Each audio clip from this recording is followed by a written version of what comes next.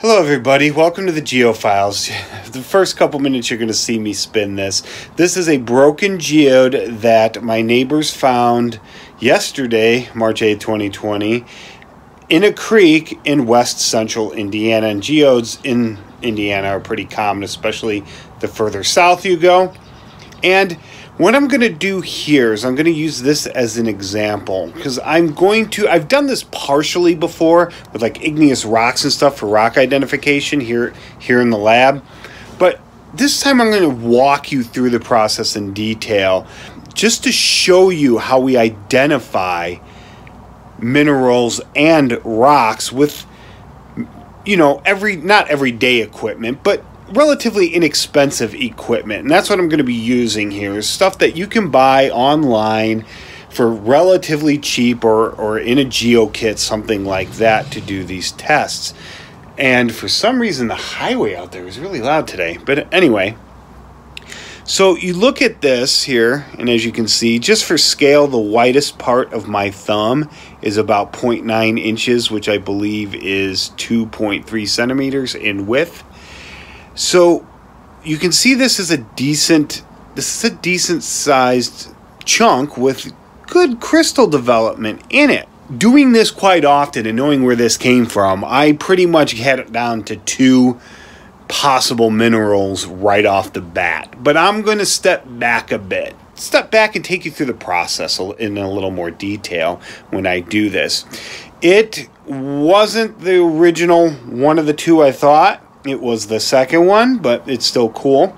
And I have already done some tests on it, but I'm going to redo them here and show them to you. Some tests I will not show in detail because I don't have a close mount for my phone to do this. But anyway, let's get started here, and I hope you got a real good look at this. So let's get started. So we have our sample that I just showed you in great detail. How can we narrow our focus? Because there's like 5,000 different minerals out there. Obviously, we can't go through all of them. It's not efficient. It's impractical. So how do we get started? First, we need to narrow or limit our possibilities. How do we do that? Well, this came from west central Indiana in a creek bed. Now, obviously, this is not a geode in glacial diamictin. Diamictin doesn't form these type of things, so it came from the bedrock. So we can consult a geologic bedrock map of the area, if there is any, in a lot of the glaciated states like Illinois, Indiana, southern part of Wisconsin, Iowa. A lot of times bedrock maps aren't available because it's buried so deep. But you can find a generalized map, and you'll find that most everything in that area is going to be a sedimentary, it's going to be Paleozoic, and it's going to either be a clastic or a carbonate rock. Okay? Clastic rocks are things like sandstones, and shales, siltstones, mudstones, things like that. Carbonates are going to be your limestones and your dolostones mainly. Well, we look at this rock. What are the main constituents of clastic rocks and carbonates? Well, clastic rocks, if you have a sandstone, a quartz arenite, which are really common in the Paleozoic in the Midwest, your major constituent is going to be quartz. Now, granted, the quartz has been mechanically weathered down into grains, but it's still mostly quartz.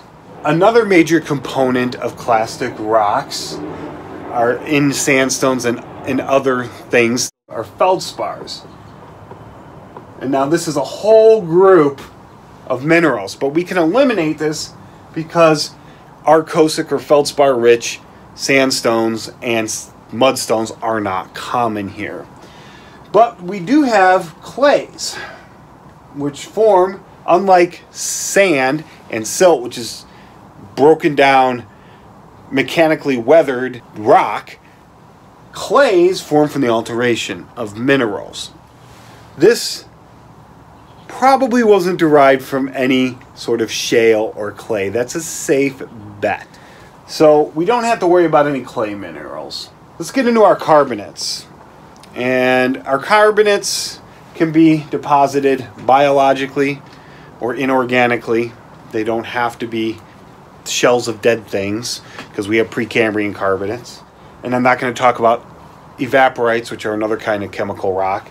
We can rule them out automatically here because, you know, you lick the rock, you don't taste any salt, you don't taste anything like that. Gypsum, which doesn't really have a taste, isn't really an option. You can tell by looking at it, I'll get into that later, that when we get into crystal formations, that gypsum doesn't form these type of crystals. So we can eliminate those type of chemical rocks.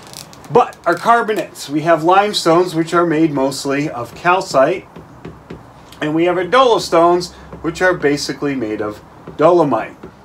Now, although rarer, but not out of the realm of possibility, because in that area of Indiana we have things like coal in the Pennsylvanian. Although that is an organically derived rock, a mineral commonly associated with that, which is also a carbonate, is called siderite. It's an iron carbonate, and you'll see it here when I show you the papers. I'm not going to present you any slides. I'm going to hold the papers up here, but we'll go through all these in a few minutes here. So we have right now our possibilities are siderite. We can't rule out dolomite. We can't rule out calcite, and we can't rule out quartz. Are there any other possibilities? When doing this, you should try to come up with as many as you can. Okay, so we can't rule out any of these. Is there another one? Maybe or one or two more that we can't rule out. And when you're doing this, you generally want to have 5 to 10 possible minerals, if it is possible. Sometimes something's blatantly obvious what it is. You might have, 2 possibilities at the most. But this case, I'm going to give you a 5th one. I think these 4 are enough.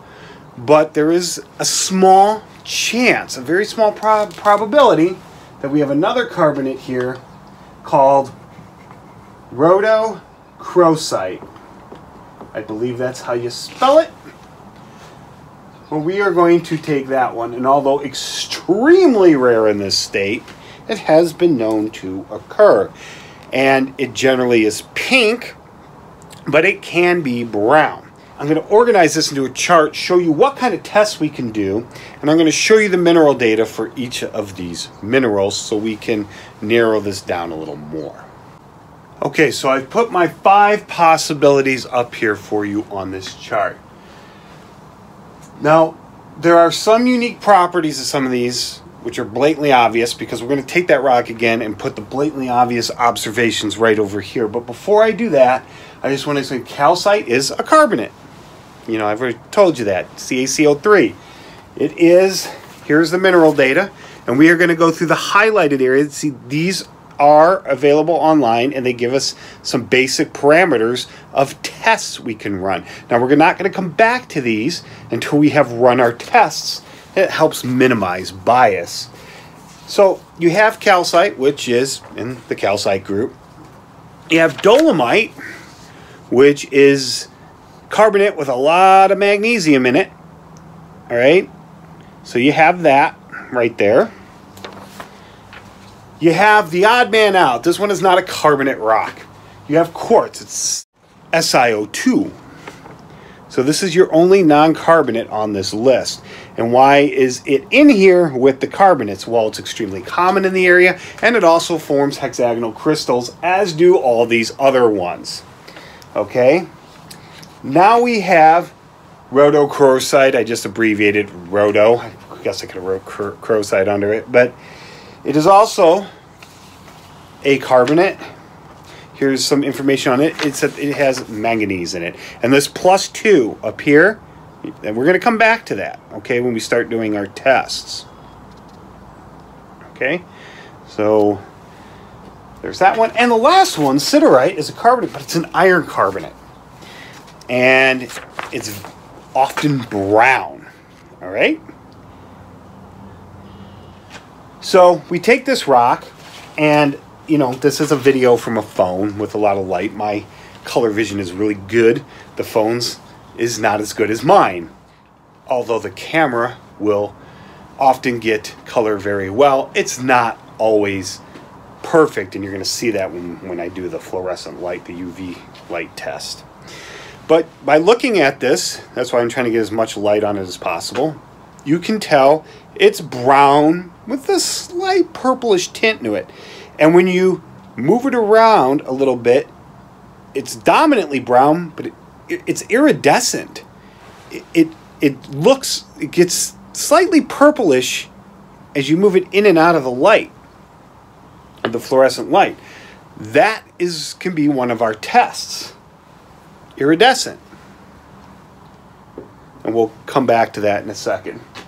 But you also notice it's brown. Now, I said all of these form hexagonal crystals, but you look at these are not prismatic hexagonal crystals. Doesn't mean they're not hexagonal, it just means they don't form prisms.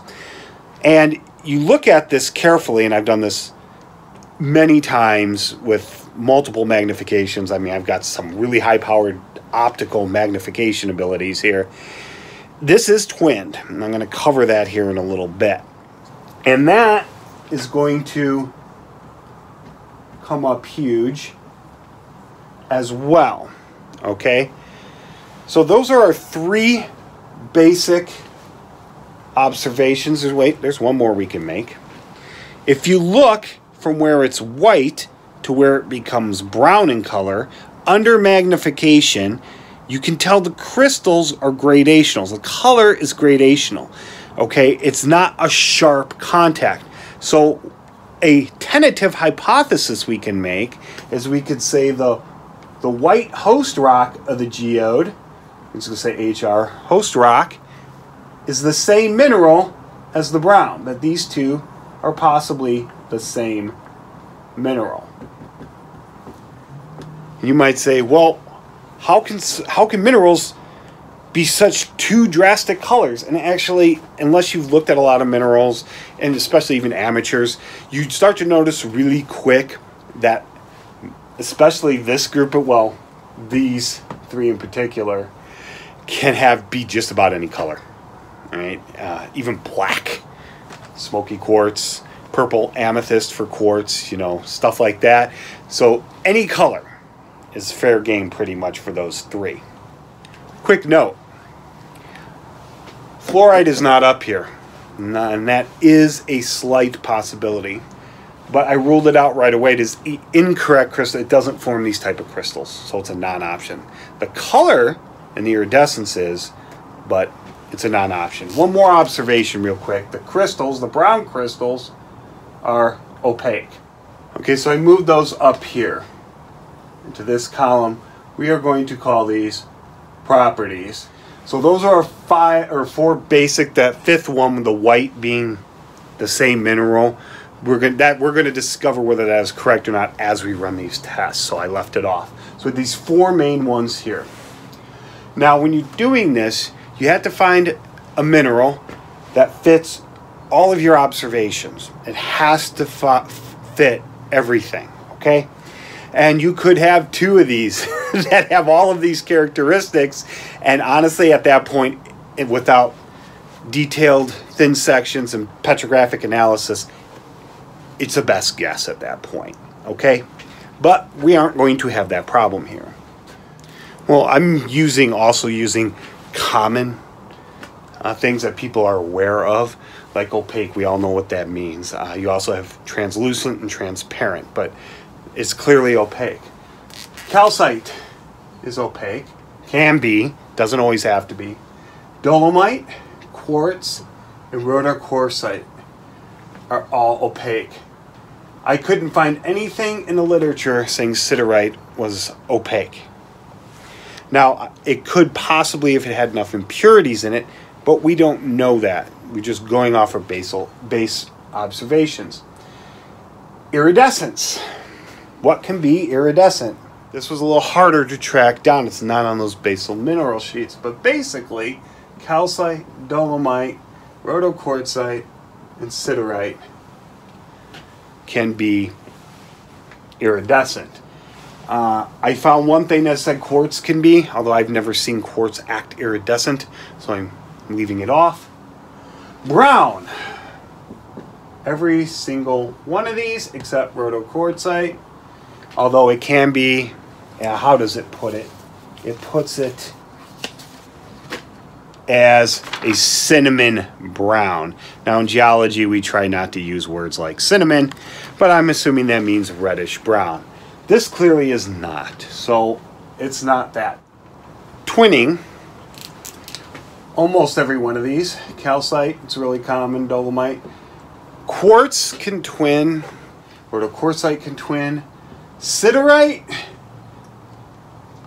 that's my on the fence symbol. It's an X, not really, could be. Siderite rarely twins, but it is possible.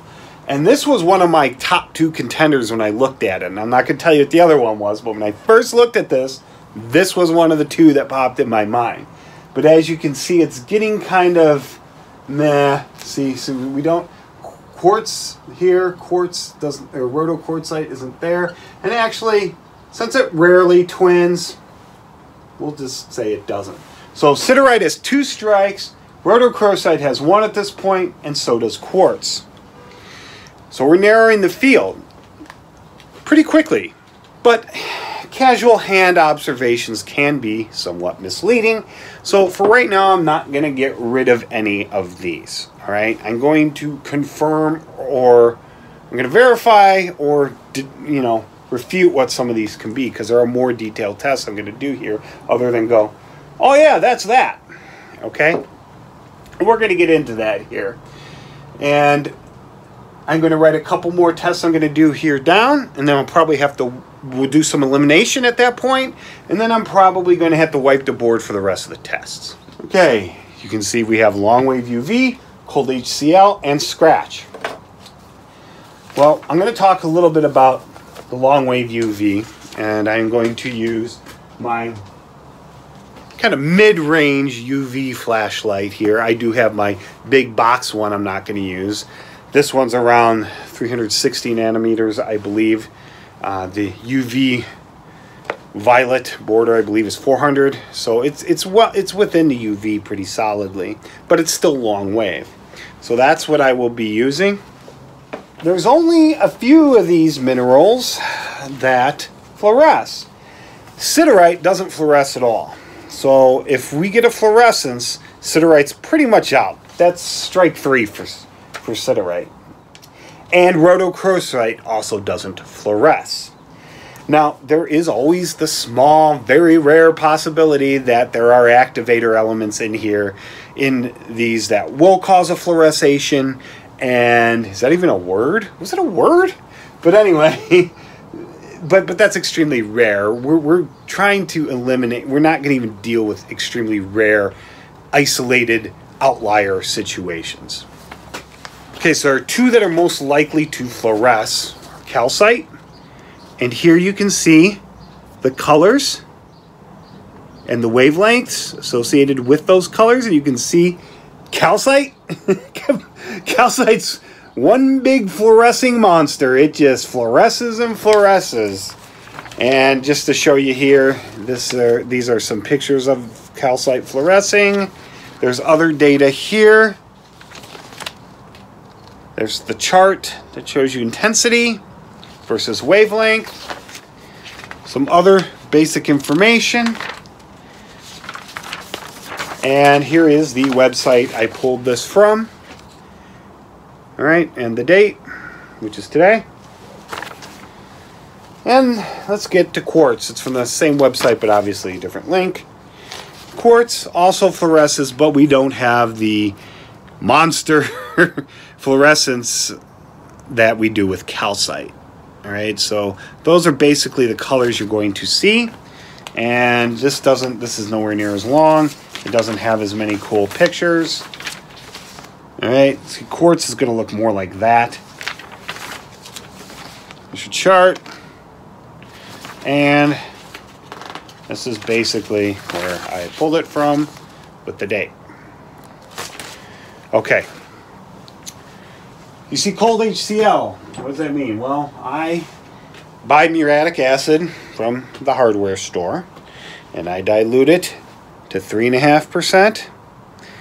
and 10 to 15. There's a reason for that. Calcite, if something is almost pure calcite and you drop the weak HCl on it, it's going to go crazy. It's going to fizz, it's going to bubble, it's going to make noise. But for more rocks with more, like manganese in them, dolomitic rocks, or siderite, you might need something that has a higher acid concentration to get that fizz.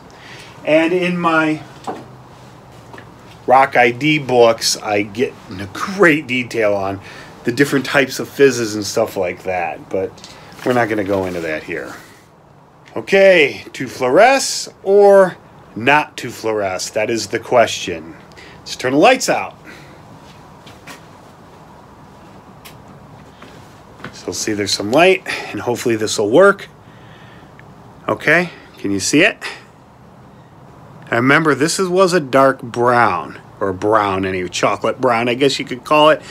You see those little purple dots in there? I don't know if you can see them. That's dust and particles from the air. That's not the rock, but you see the rock.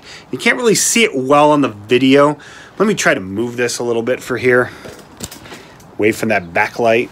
But you look at it here, and you see it fluoresces really good as a pale yellow. So our fluorescent color is a pale yellow. It does fluoresce. If it didn't, it would look like it does with the light off. So which of these fluoresce light yellow or pale yellow?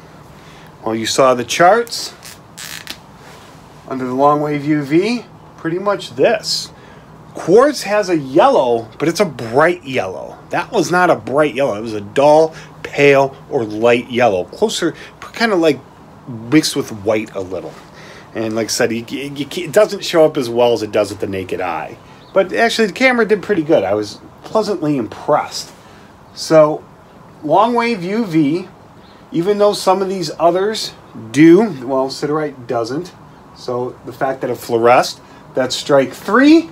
And siderite is now out. I think we're done. I mean, you don't have to do 3 strikes if you're not confident. You can do all the tests. But siderite's out. And like I said, that was one of my first 2 guesses. So even I'm not perfect at this. But the only one that does the light pale or dull yellow, whatever you want to call it, is calcite. Quartz does the bright yellow. These 2 also fluoresce, but they don't fluoresce that color, so we can do that. All right, let's go to cold HCl. Okay, so here we are. First, we are going to do the low concentration, and if it fizzes like crazy, and I'm going to make a prediction that it will, because at this point I pretty much know what it is, we won't do the 10 to 15. So we are going to put a little bit on the actual, see it? You can hear it too. See? That's a good hydrochloric acid reaction. Now let's do this part and this other looking part here. The white also fizzes like crazy in this bottom shell. The bottom shell does not. So we do have a third part to this geode.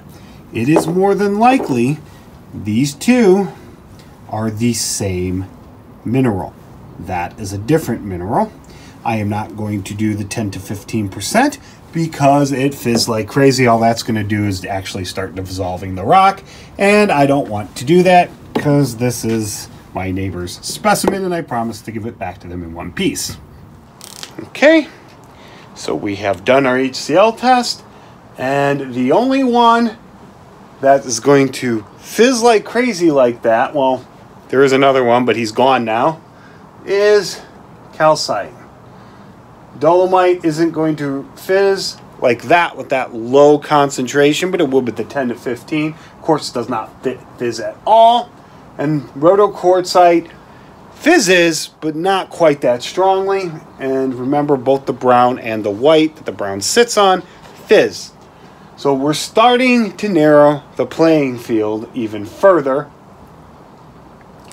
And we have another strike 3. We actually have 2 strike 3s. And for the purposes of this demonstration, that's what we're going to stick with. So here we have strike 3, and here we have strike 3. Now, if I was not experienced with doing this, I would not stop here. I would keep going with those until I had all the tests done. But for your sanity and mine, we are just going to keep it at the 3 strikes. So now we are essentially down to 2. So our next test is a scratch test. Scratch plates. Basically unfinished porcelain, white and black. Why do you want 2 colors? Well, minerals, regardless of their color, okay, even ones that have be red, orange, yellow, green, blue, purple, brown, black, gray, it doesn't matter. Their streak is the mineral color in powdered form, and it is always one color or a slight range. Like when I say slight range, I mean like yellowish green to greenish yellow. I don't mean like gray to orange, okay? Not that type of range, okay? It's a subtle little range. Now, you can have no streak, and some things have no streak, but if my streak is white, which is really common for minerals, I'm going to need something a little darker, all right? And this is more of a confirmation test. I'm not going to eliminate either of these here because both of these have a white streak, but I want to show you the process. Okay, so when you do this, you want to make sure you're streaking the actual mineral itself, and this is going to be hard to do with one hand, but I have good crystal points here and stuff like that. So you just need to, I don't see anything. Now it either has no streak or streak is white. Let's try again. You don't want to press too hard. So you mess it. We have a white streak. All right. And I'm just going to streak the bottom here because we have that other odd mineral. Nothing there. That also streaks white, but it didn't fizz, so it can't be calcite or dolomite. But this bottom, I'm just going to tell you what the bottom is now because we're just basically classifying this and this. It's quartz. All right, the shell of this geode was quartz. All right, now, yes, I eliminated it on the chart, but I only eliminated it for this too, mostly this. So we have a white streak. All right, and I already told you, both of them, their streak scratches something else. Sorry. Both have white streaks, and they both streak white, so we cannot eliminate either. Okay, sorry I didn't write streak here. I wrote scratch and forgot to write streak, but I caught it. Now we are going to get into the scratch test, and I'm actually going to do this for the bottom of it as well that I already told you is quartz, just to show you how quartz streaks and how I can confirm that. This kit, you can get these actually from a mineral place online, or you can go to the hardware store and get a concrete tester, scratch tester kit, because it's going to be the exact same thing. The only difference is the price is even very similar. The only difference is this comes with more information. You've got a magnet here, you've got this stuff here, and I'm not going to do a magnetic test because we've already ruled out siderite, and siderite isn't magnetic really anyway, but it does have iron in it. But so it could pull a little theoretically, but it won't. So we're not going to do a magnetic test at all. But anyway, what are these? You see these here. See numbers on them. I've used these before in videos. One on each end. Each one of these points has a different hardness, and the number corresponds to Mohs hardness scale. It doesn't have a 1 and it doesn't have a 10 because 1 is so soft the tip would not survive. It would just fall apart, and 10 is expensive because it's diamond. But you do have a plastic for 2, like if you have something like a talc or something, it would tear right through it or close to it. This is copper, okay, it's pure copper. So yeah, those are the 2 softest, and at the upper end you have very strong metals. Now there are everyday things you can use to do a scratch test, but you can't have the full range. It won't give you 8. You won't have a 2, 3, 4, 5, 6, 7, and 8 on the Mohs hardness. You won't be able to do that. The best you can hope for is a range. So if you really want to do something like this, I suggest spending the $100 on the kit and getting it. Or you can use things like your fingernail, copper penny America, that's pre-1982, an iron nail and other things. You can go online and find out what those things are, at what Mohs hardness they are, and you can do it that way as well. Okay, we're going to move to this paper chart that I never used because I don't want to erase that yet. Now we're going to do, I have it on there as a scratch test, also hardness test based off Mohs hardness scale. The numbers on those tools correspond to the numbers in the hardness scale. Mohs hardness scale is a 0 through 10 scale like the Richter scale is, but other than that, the similarities end. Okay? Mohs scale has defining minerals, minerals that define that hardness at that number. Calcite is 3, quartz is a 7, dolomite is in between. It is not a defining mineral. I'm going to organize a chart here for you that I would normally put in my field notes to show you how I would enter this and how I test to get a number, because I want an actual value here. I don't just want this to be a qualitative scratch. I want a quantitative analysis as well. So what I'm going to do is I'm going to pick the ones close to calcite and dolomite, like the 3 for sure. I'm going to put quartz off to the side. We're going to use a different tools for that, so it's going to be off. So we're going to do calcite, dolomite, and quartz, which will be off to the side just for that bottom, so I can show you that bottom shell is quartz. Think of it as an eggshell, I guess. Calcite's a 3. Across the top here, okay, I'm definitely going to use a number 3. Okay, I'm also going to use the one below that, just kind of as a check. All right, so I'm going to use a 2. And I'm going to go one above. Sometimes if I really, like if it's a mineral within a rock, I might have a whole bunch of these. All right, but I'm just going to do that because dolomite and calcite are both between 2 and 4. I might want to do a 5 just in case, but I don't think it's necessary for this. Okay, so I know what my minerals are, but when I do this in the lab book, I don't usually know what they are, the minerals. So I'll use a defining property like color, okay, just as a placeholder. And in this case, we have brown. So we're going to put this here. And we're going to have our defining on here. Defining, we have brown. We have our white base, which is right under. It's what the brown crystals sit upon. And then we have our shell, that I'm calling it, which is also white, which is our quartz. And I'm going to, now let's do 6, 7, and 8. Because quartz is right in the middle, it's 7. That's a defining mineral. All right, so that's the numbers we're going to use. Our Mohs, those are our Mohs tool numbers. The number 2 on the Mohs hardness scale is the number 2 on our tool. The number 3 on the Mohs hardness scale is the number 3 on our tool, etc., etc. From there, what do I do? Well, I usually assign a scratch depth, if you will. All right, well, what do I mean by that? Well, I'll give it a number, because like I said, I want to get a quantitative average of this. So I'll have a 0, which equals no scratch. That's what I'm going to start writing in here. When you see these numbers, they do not correspond to the Mohs hardness scale. It corresponds to this. All right, 1 will equal a minor scratch. It barely scratches it. And I can have in-betweens. All right, like I can have something in between a minor, and it's largely interpretive if you read in between the lines. We should try to give it a solid number.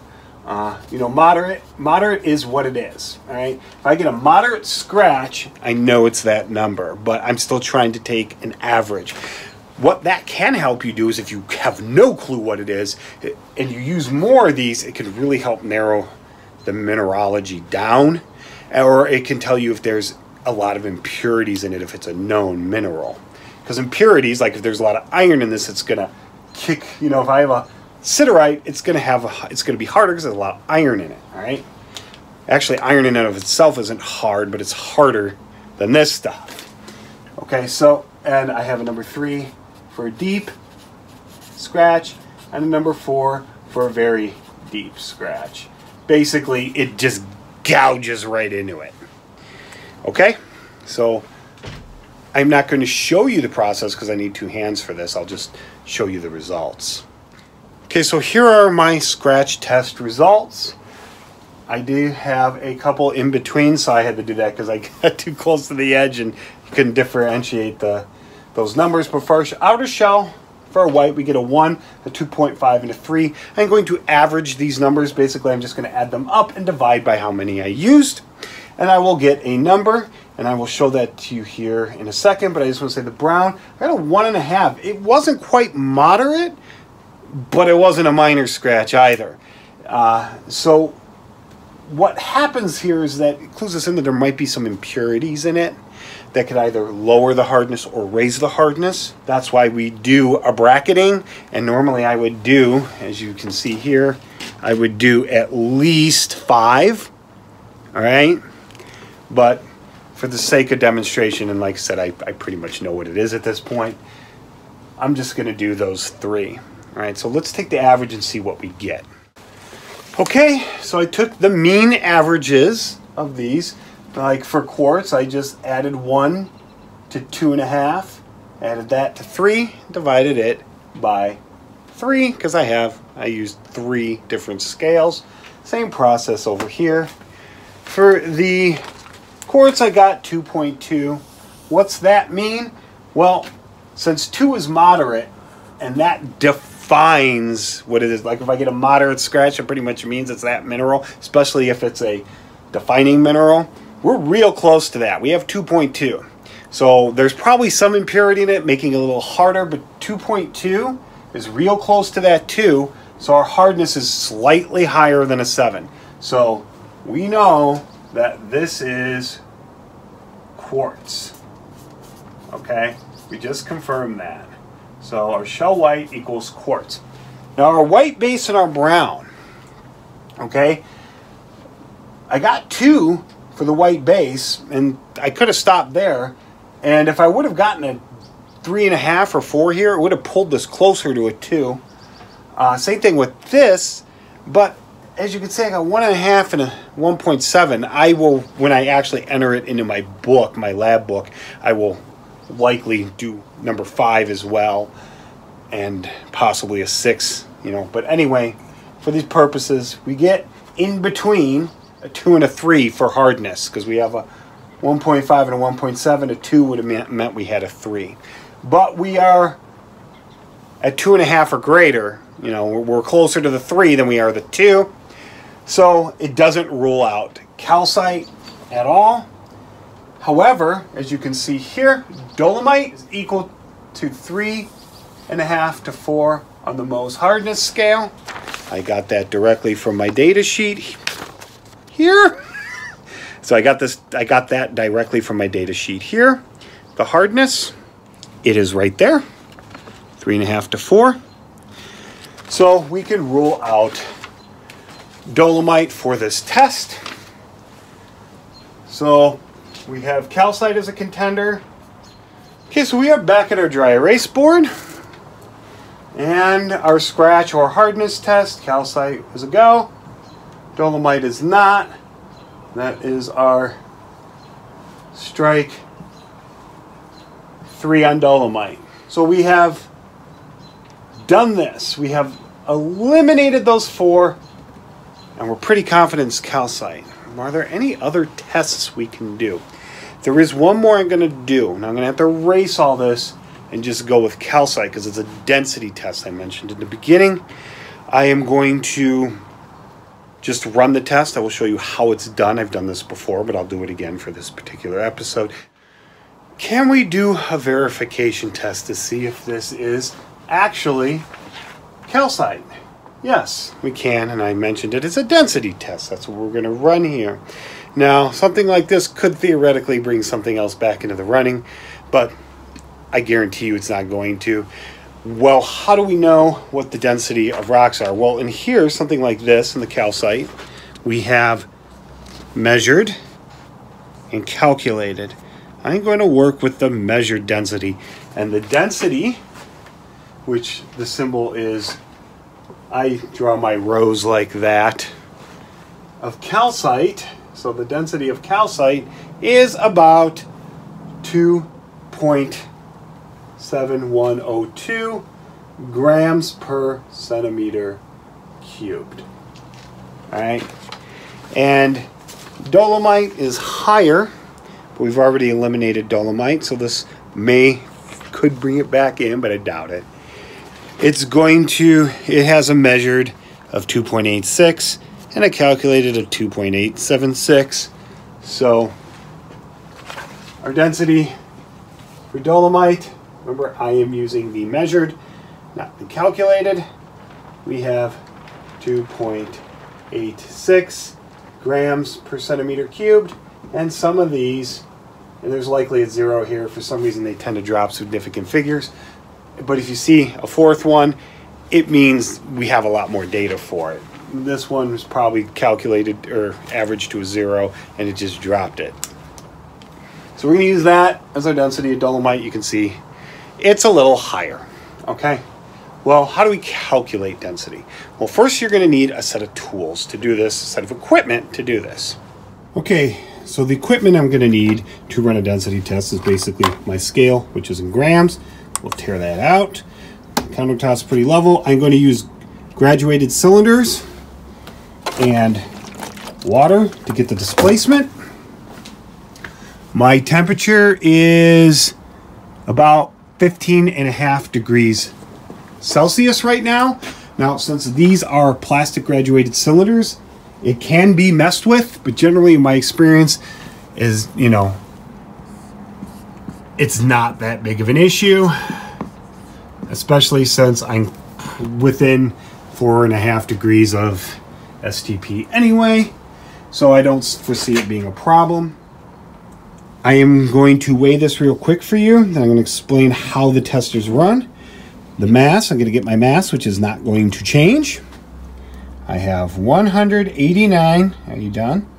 189.4 grams. So my mass is equal to 189.4 grams. And density is equal to mass over volume. All right. Our volume, we are going to use metric because I'm going to show you a nice little beautiful trick here. Our volume is in centimeters cubed, but our graduated cylinders are in milliliters. So there's probably some weird conversion, right? No, 1 cubic centimeter. Okay, so 1 cubic centimeter, let's just do that. 1 cubic centimeter is equal to 1 milliliter at STP. I just have to swap units when I measure. I'm going to measure milliliters, and I'm just going to substitute ml for centimeters cubed when I actually record it. Okay, so I have numerous size beakers. I do not get my readings directly from these. I end up pouring the water into these to get a more accurate milliliter reading. So I am going to put it in this one. Okay, so what is the purpose of this? Well, basically, I'm going to add a known volume, which is going to be my initial volume, my V0. And it'll be in milliliters. What I'm going to do is I'm going to fill this up with water, dump it in once, twice, 3. I'll probably put in, as you can see here, even though it's not that accurate, it's a rough estimate, I'm probably going to put in half a liter, just so I can get this thing totally submerged. I could probably get away with 4 if I put it that way. Because that's what I'll do. I'll put in about 400 milliliters of water. Okay, and then once I put the rock in, it should, I'll do 450 to be sure. It's going to displace it up here.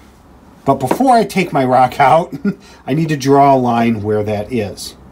Okay, where that water was displaced. Then I'm going to add the appropriate amount of water to get it up to that line. And I am going to slowly remeasure all of that water and get my V1. All right. And my V0, my initial, is going to be less than my V1 will be. So I will subtract my V0 from my V1, and that will get me my delta V or my change. Okay, and that's the number I'm going to use. I'm going to use delta V, and that will end up being this number. So technically, so my measurement that I'm going to use to divide by my mass, which is this, because that isn't going to change at all, will be my delta V. So I need to take other measurements first.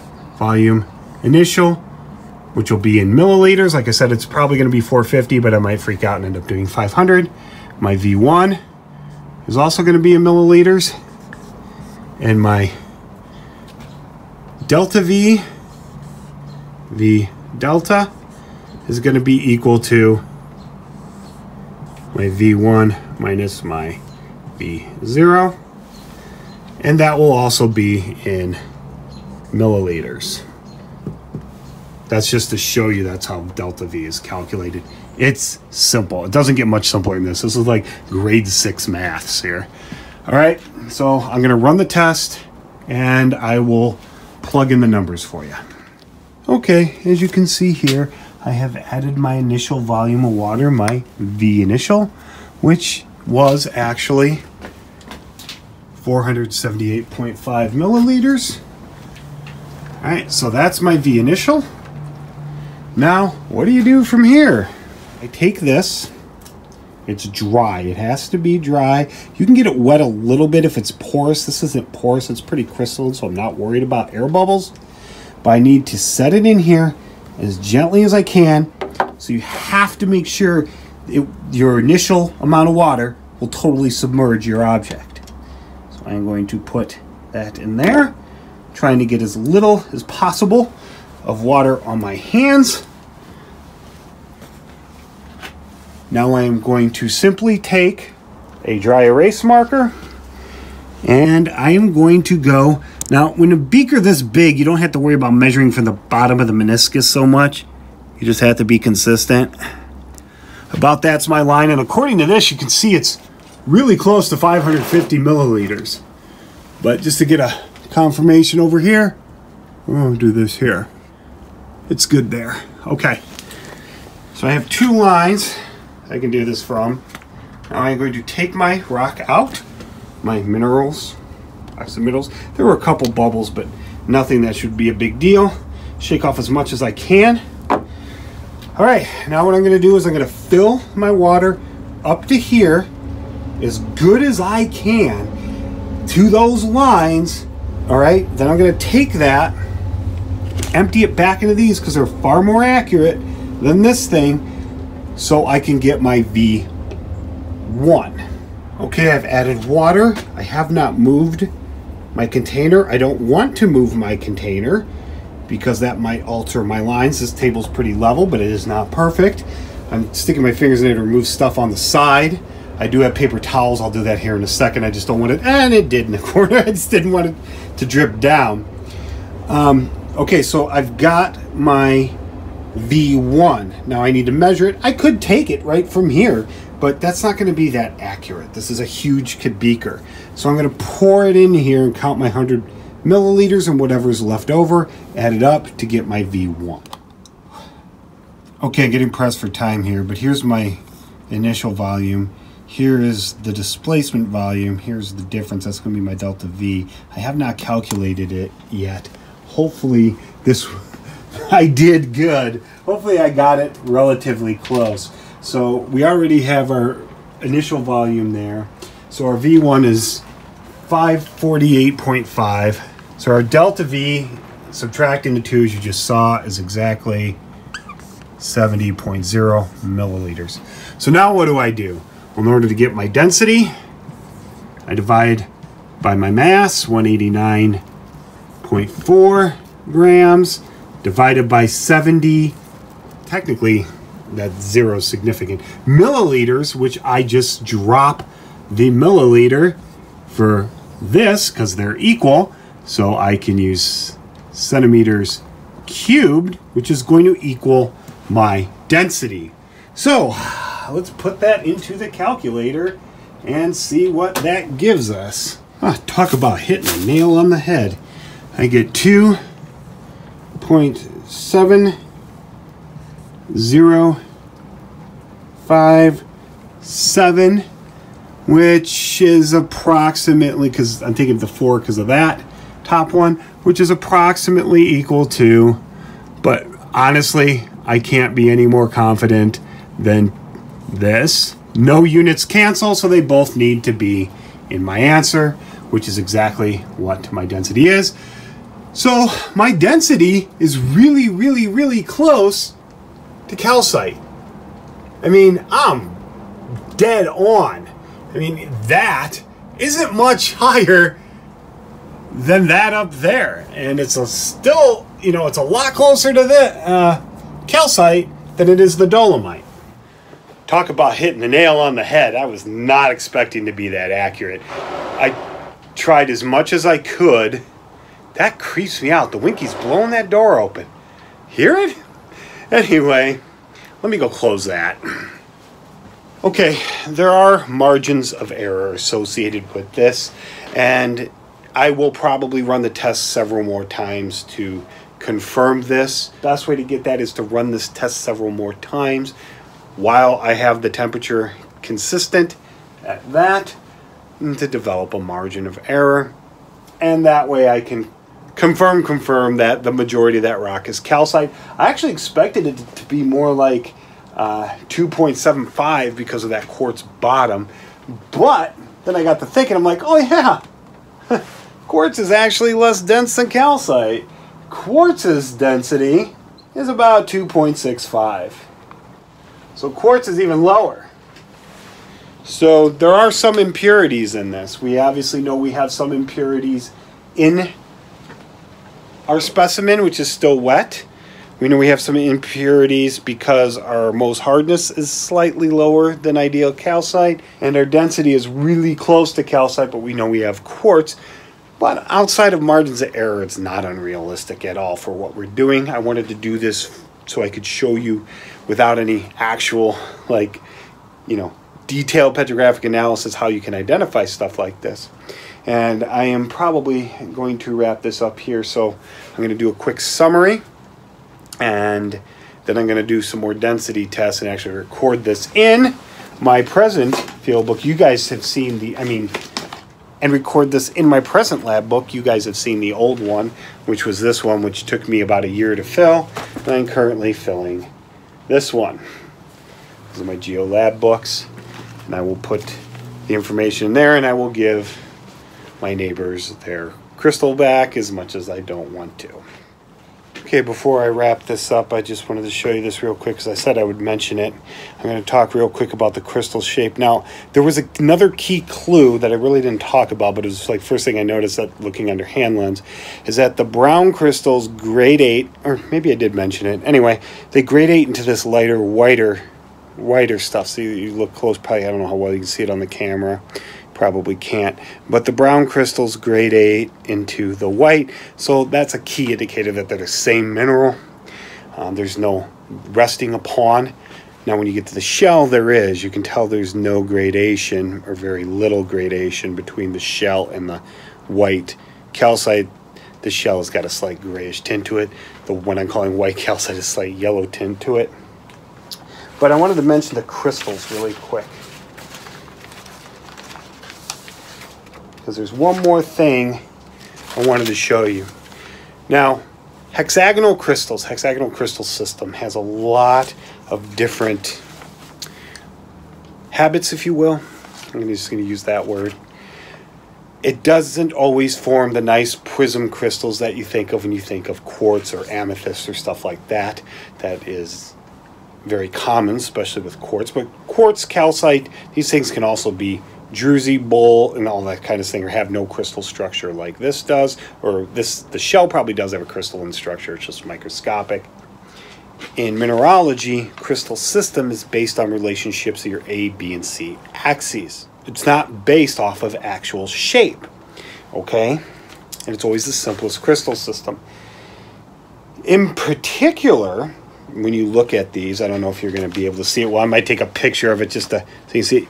These are rhombohedral penetration twins. I knew just from experience instantly looking at this that we had twinned crystals. Some are not twinned, like over here, they're rhombohedral, and they show cleavage on those facies, but they're buried so much I can't really tell what direction it is. You can use things, more complicated things like cleavage direction, stuff like that, and fracture, stuff like that, to determine what mineral it is. I didn't do that here because there's no need to. And plus it would have been a lecture for another time. So we had a pretty simple way of identifying this. When you dump acid on it, it fizzes, it pretty much tells you there's carbonate in it, unquestionably. Right? Weak HCl acid like that. So we have these rhombohedral penetration twins throughout here. This, what I call the white base, is pretty much granular calcite, and then I would call this microcrystalline quartz. So basically, in a nutshell, this is what we had. We had our tests conducted. If I left any out, I'll add them later. We did optical, and there were 2 tests kind of in there. It iridesced, and it was opaque. We had color, which is over there too. We did a long wave UV. We did cold dilute hydrochloric acid. We did scratch hardness test, same thing, streak test, and a density test. And our 3 defining minerals, which just generically using color, brown, white base, and white shell. Our brown is golden calcite. That brown calcite is referred to often as brown calcite or golden calcite, even though it's dark like this. So you can call that, I would just call it brown calcite. We have our white base, which is calcite, the granular calcite, and then we have our white shell, which is that white, slightly gray tinted quartz there. That's microcrystalline. But anyway, that's it. I think I've babbled enough. If you have any questions, comments, feel I left something out, please leave them below, and I hope you learned something.